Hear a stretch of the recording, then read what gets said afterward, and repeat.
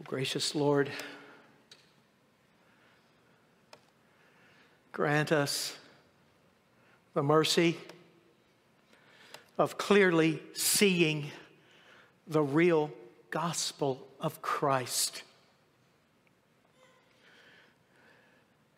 And raise up within us a standard and a loyalty and a commitment and a love and a joy in the gospel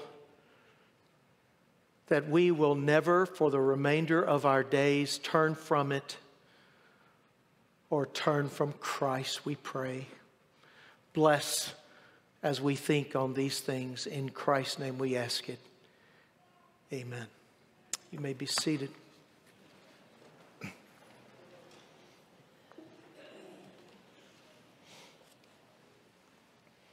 I invite you to open your Bibles with me to Galatians chapter 5, fifth chapter of Galatians.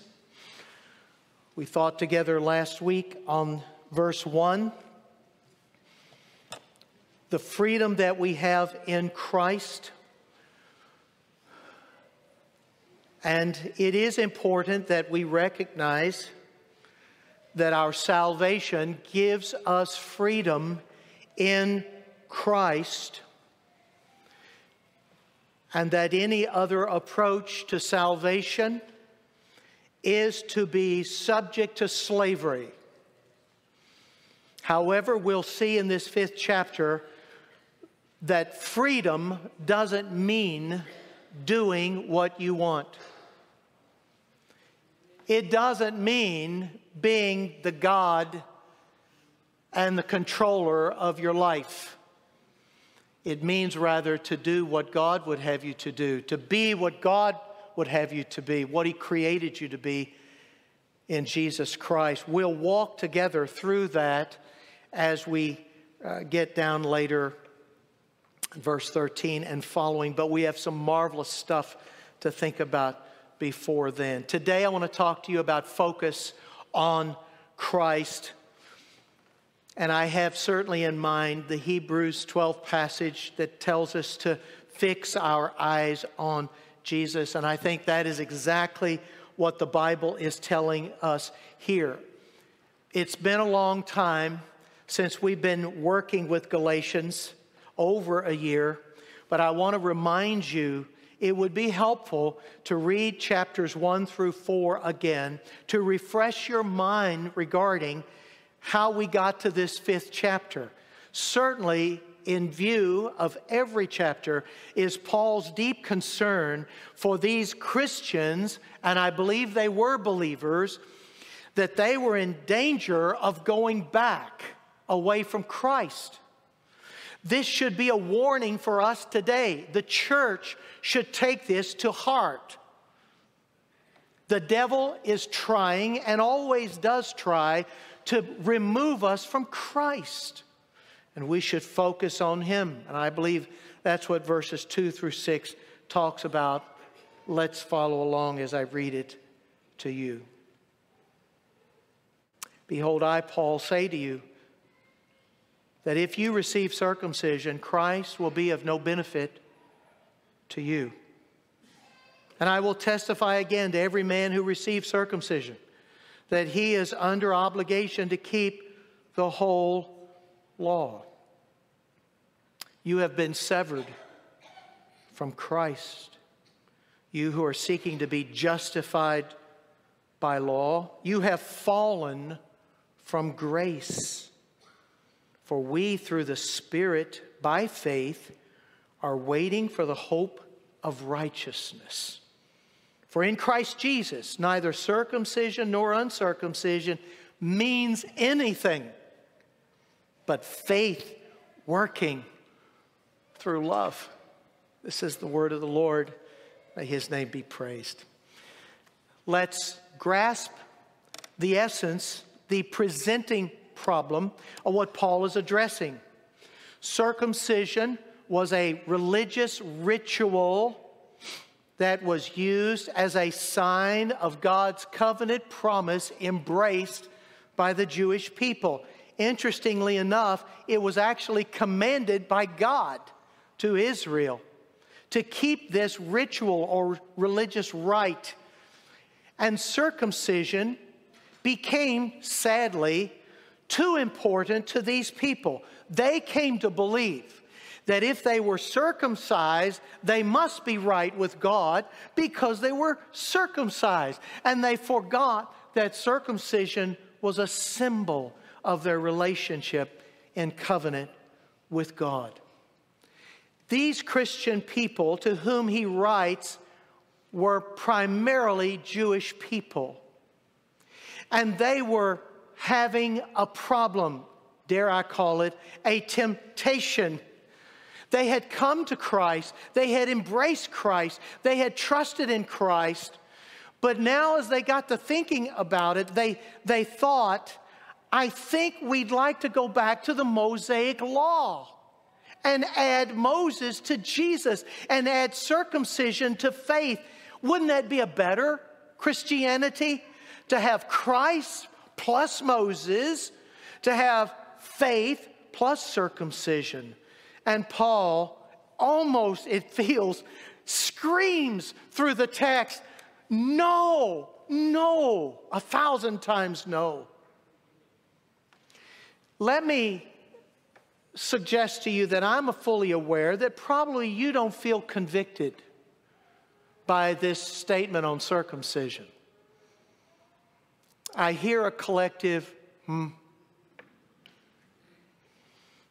But may I suggest that what the apostle is saying here is much broader than just circumcision. It does involve circumcision. But he is meaning this: if anyone tries to add anything to Jesus, then you're lost.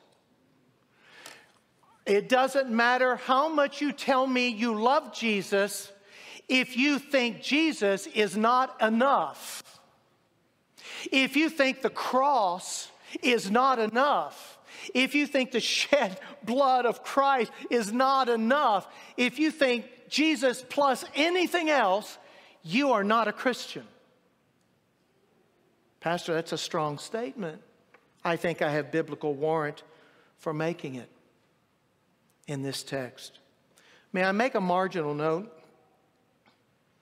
Although it's not specifically said here, I almost sense, as I read these words, about these Jewish believers feeling the pressure to go back to the law. I almost hear families talking to them. They live in a Jewish culture. They come from Jewish families. They live in a Jewish society. And everywhere they go, they see Jewishness. And so they have to live with the constant pressure. And some are saying, you're not really Jewish anymore because you say you follow Christ. You and I feel pressure. Conform in this way. Believe this to be true. Go along with the way things are going now if you're going to be a Christian. There is cultural and societal pressure here, and I feel it. And you feel it. And I want to make a point. The Church of Jesus Christ, I heard a man say on a recording not long ago, and I greatly admire him. And I heard him say he felt, and he's an older man now, that the church, the evangelical Church of Jesus Christ, is in more danger today of losing the gospel than it's ever been in his entire life.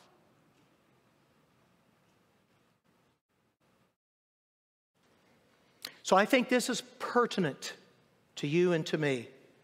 Now, let me give you 5 statements made in the text that addresses why adding anything to Jesus is a bad idea. There are 5 statements that he makes. First, in verse 5.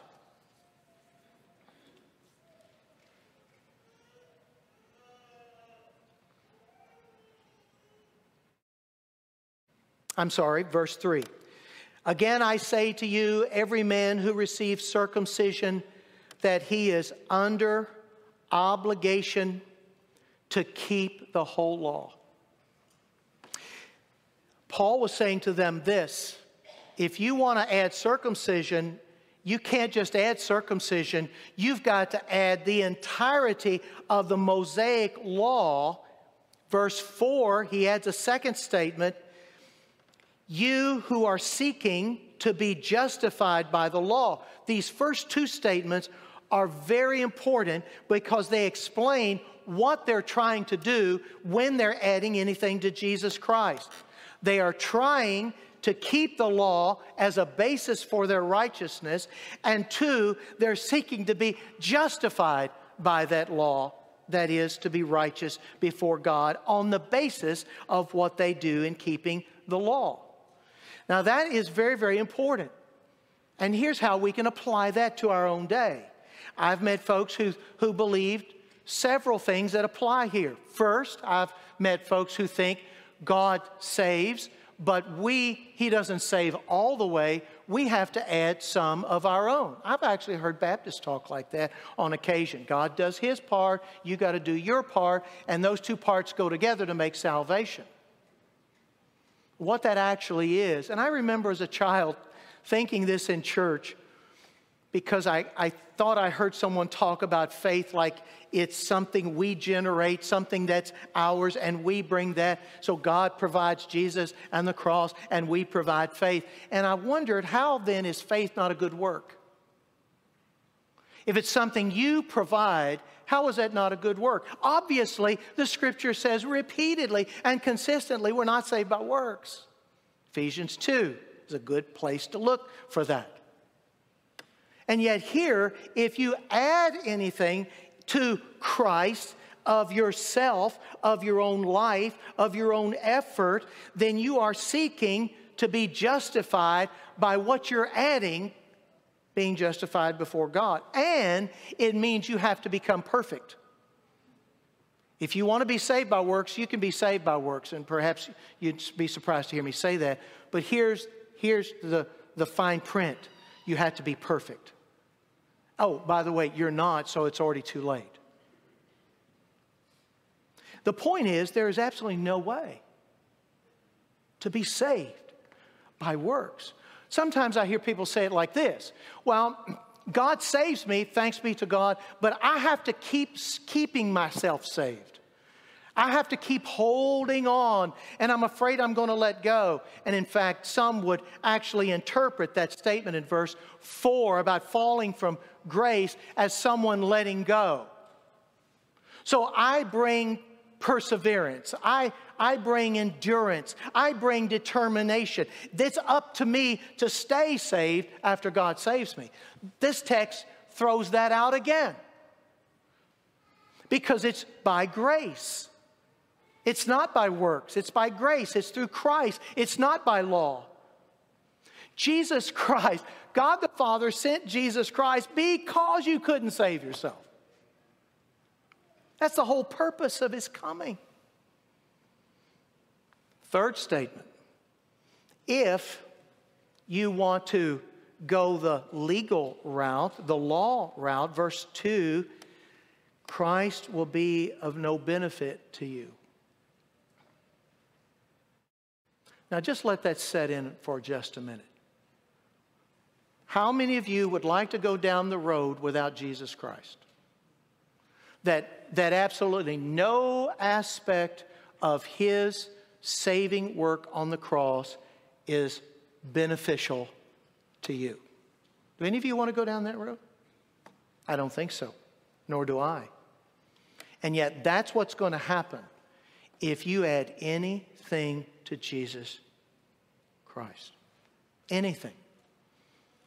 His saving work, His atoning merit is not beneficial to you. Another statement that he makes here in verse 4 is you have been severed from Christ. And the NASB translates that verb very, very well. You have been severed. It's like this great sword has come down and sliced your connection from Jesus Christ. And that, to me, is a state of being cursed, to be severed from Jesus. Can you think of anything worse to occur in your life than to be separated, severed, thrown out from Christ? In fact, one of the saddest verses has this idea in it in Ephesians 2:12. And this describes those who are not saved. If you try to present your righteousness, your works, your commitment, your religiosity, even in addition to Christ and the cross, you are thus severed from Christ. And the fifth statement in verse 4 is you have fallen from grace. This means, very simply put, that you cannot be saved by grace if you're trying to be saved by works. Grace means works are not enough. And by the way, and this should be a point of rejoicing for us, it is all, salvation is all by God's grace from beginning to end. I was chosen by His grace before time began. I was brought to repentance of sin by His grace. I was shown the beauty of Christ. I was brought to faith in Christ by grace. I am kept by grace through the power of the Holy Spirit in sanctification. And one day when I die, grace will take me home. It is by the saving, sovereign, all-sufficient grace of Jesus Christ that I'm saved. And at no point in that process, and if you have a question about textually, in your mind, go to Romans 8 and look about verse 28 and following through verse 30. And you'll see this glorious link, this chain of all these glorious things that grace provides for you. Again, I repeat these 5 things. If you try to add to Christ, if you try to add to salvation, you need to understand that you are subject to all the law. You have to be perfect, and you are trying to be justified by the law. Christ is of no benefit to you. You are severed from Christ, and you are fallen from grace. That's the 5 statements that he gives about those who try to add anything to Jesus Christ. I think he's made his argument well. Now, let's do some application and further consideration. What is being said here in this passage of Scripture? Let me suggest a number of things. Number one, Christ Himself is the one and only Savior. And there is no other way to be saved except through Jesus Christ. You say, Pastor, you say that a lot. For good reason. For good reason. It seems as though there are those who just can't seem to get that. We think perhaps that there's some benefit of us. And by the way, do you know where this self-righteousness comes out? It's when we think ourselves better than someone else. I see that a lot. Judgmentalism, hypercriticism is based on a perception of self-righteousness. I want you to know, I want you to understand that I deserve hell. I have no basis by which to judge anyone else. The only reason I'm saved, if I'm saved, is Jesus Christ alone. I want you to know. I don't care if your mom or dad were great. I'm sure they were. You're raised in a great home. That's wonderful. God bless you. And you're obviously in a great church. And you're trying hard. Oh, that's great. But none of that adds one sliver to your righteous standing before God. If you're saved through Christ alone. Hear the word of God, Acts 4:12. There is salvation in no one else.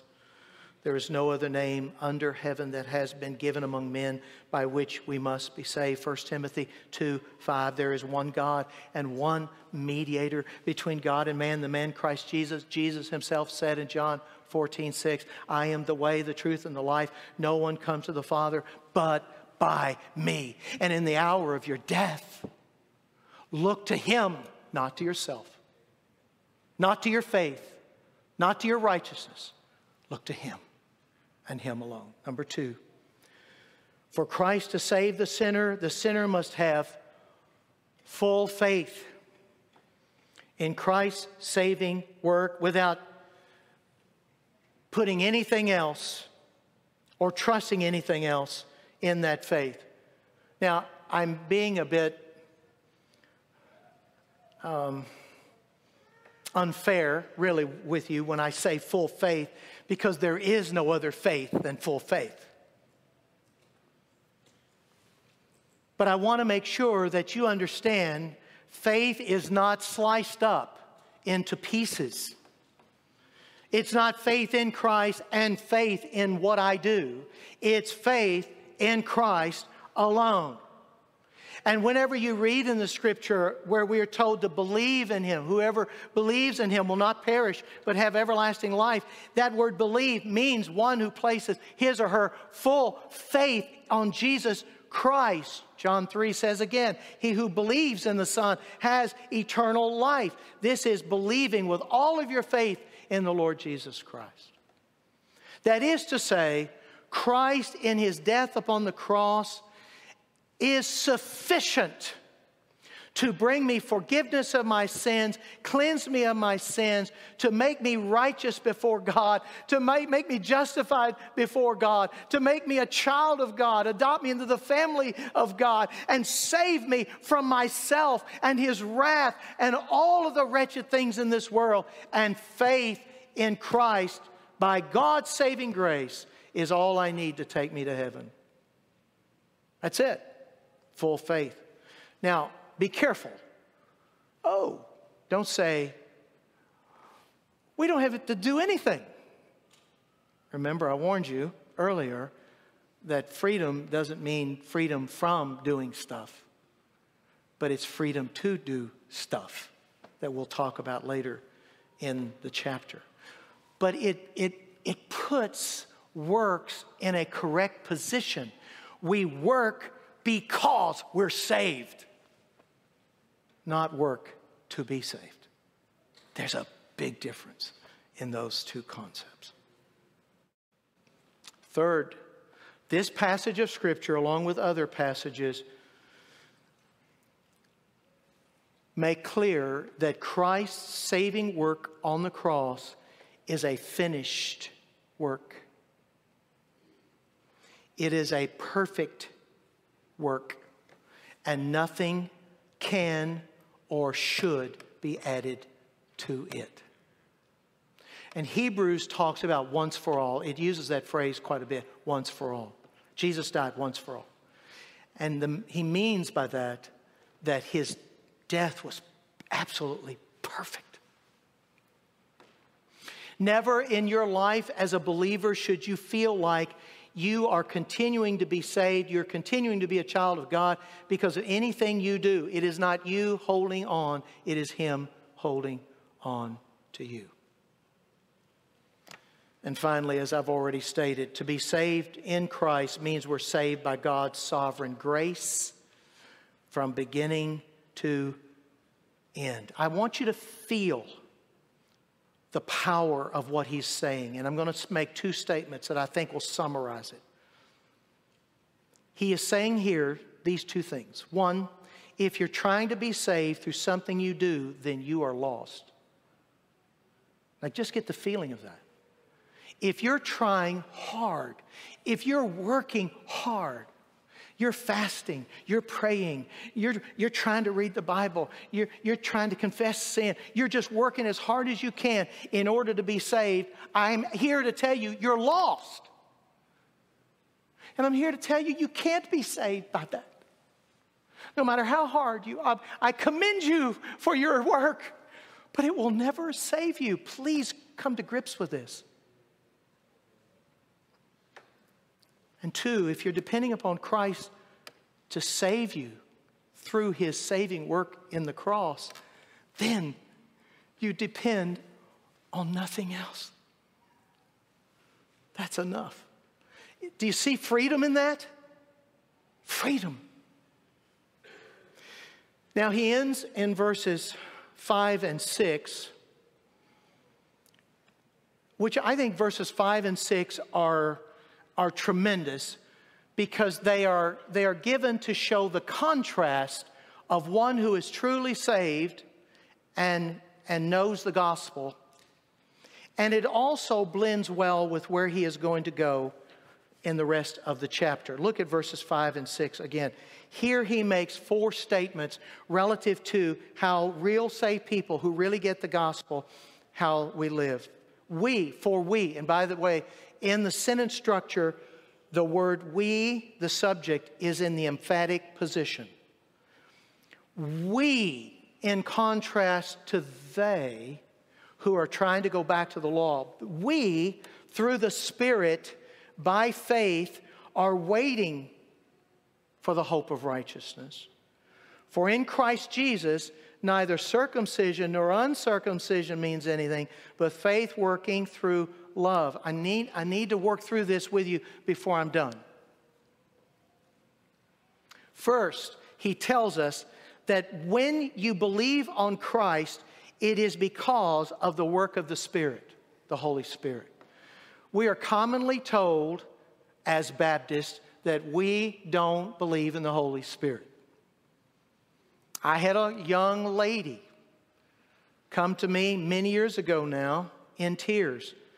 And she said, the Spirit's not here. Well, I would rather disagree. Anywhere the Holy Spirit preaches the Word of God in power through the preaching is certainly there in the service. When people are growing in grace, the Holy Spirit is present. When people come to the repentance of sin, the Holy Spirit is present. The point is, it's through the Holy Spirit, verse 5, that we are brought to faith in Christ. Aren't we glad for that? You can look all through the Pauline epistles in the New Testament, and you'll see him returning to this theme over and over and over. 1 Corinthians 12, in that passage where he talks about spiritual gifts, he talks about confessing Jesus as Lord through the Spirit. Romans 8:9, he talks about that if you don't have the Spirit of God, you don't belong to Christ. When you come to Christ, it's because the Spirit brought you to Christ. It's because the Spirit inhabits your heart and your life and has taken up residency in you. Second, we come to Christ by faith, verse 5. Faith is not a work, it is a means by which we embrace the work, the saving work of Jesus Christ. There are wonderful passages throughout the New Testament that affirm this. Yes, James does talk about faith without works is dead, but James is saying works come from those who are indeed saved by faith and not to make them right before God. Third, in verse 5, he gives kind of an interesting statement. We believers who are saved through Christ alone are waiting for the hope of righteousness. What was the concern of the Jewish people with the law? They wanted to be righteous. And he says here, we're waiting for the hope of righteousness. Well, someone might rightly ask, does that mean we're not righteous? We're waiting for it, but we don't have it yet? No, we are positionally righteous in Jesus Christ. Ephesians talks about that. Romans talks about that. All through the New Testament, we are righteous before God, which means we're justified before God through faith in Christ. Well, why are we waiting in hope for righteousness? Because you're not experiencing righteousness all the way yet. Right? I don't know. Maybe you're perfect. Maybe you're the one that needs to get up here and preach because you've got it all worked out. Or are you like me? You're still growing in Christ. Still growing in godliness. Here's the point. We who are saved in Christ, we are waiting And we have that hope that one day we will be absolutely righteous in every respect when we are taken to heaven. Isn't that a great vision? And finally, verse 6, this is a powerful statement. And he introduces it. I love what he says. In Christ Jesus, circumcision or uncircumcision doesn't mean anything, but faith working through love. See, there's your working. Faith working through love. And he's going to scratch what that looks like for the remainder of the chapter after he addresses once again that they need to overcome the hindrances that are facing them in understanding the true gospel. Well, let me say in closing a number of key things that I think we need to think about.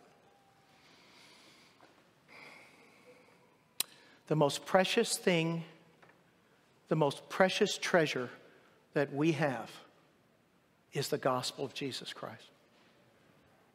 Please hear me.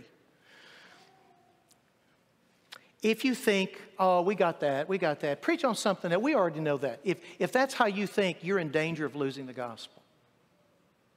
If you think you don't need to hear the gospel because you already got the gospel, Satan is setting you up to lose the gospel. Because we are always in life, hear me, brothers and sisters, we're always drifting. We're drifting with a current. And the current is culture, and the current is society, and the current is CNN, and the current is Hollywood, and the current is New York Times, and the current is what you hear in college. You're swimming in a current. And you've got to learn to swim upstream against the current. How do you do that? By rejoicing in the gospel, studying the gospel, singing the gospel. We talk about this a lot. When there are times she'll want to pick songs that go with my sermon, and that's hard sometimes, right? And I've told her, I said, look, when you can't find a song that fits what I'm going to say, sing songs about the glory of God or the gospel of Jesus Christ, and we'll be right on point. Because that's what it's about. The exaltation of God and the gospel of Jesus Christ. I'll be honest with you. I think if the American culture, to whatever degree it was affected by Christianity, it is no longer so. We're living in a post-Christian period, I believe, in the early days of anti-Christian culture. There is a news service that I can just hardly read because every week they have articles against Christians and often against Southern Baptists. Just wait till after the convention's over next week. They delight in attacking Christians. That's just the beginning. That's just the beginning. We're swimming upstream. To whatever extent tomorrow may be good, it will depend upon us being faithful to the gospel today. And that's true of your life as well. That's why we're here. That's who we are. We're not here to be big. We're here to be faithful. We're here to be real with the gospel of Jesus Christ. And I think 20 years hence, if you could just leapfrog 20 years, you're going to be stunned to see what's going to happen in churches that claim to be gospel churches. May God help us individually to be faithful and collectively to be faithful to the gospel that rests on Jesus Christ alone. Let's pray together.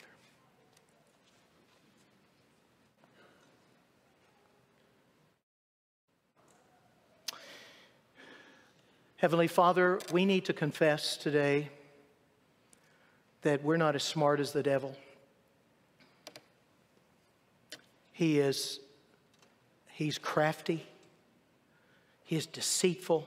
He takes things that sound good, that sound right, and he twists them and turns them into an instrument of wickedness to attack the truth. Lord, we got to be smart. We've got to be wise. We've got to stay with the truth of your word. We must be filled with your life. We beseech you, yes, as we sang a moment ago, here we raise our Ebenezer, for by your grace, by your assistance, hither we've come to this point. But we confess to you that our future faithfulness will be absolutely dependent upon you as well. Please keep us faithful. Give us courage. Give us love. Fill us with faith and hope. And use us for your glory in our generation. In Jesus' name we pray. Amen.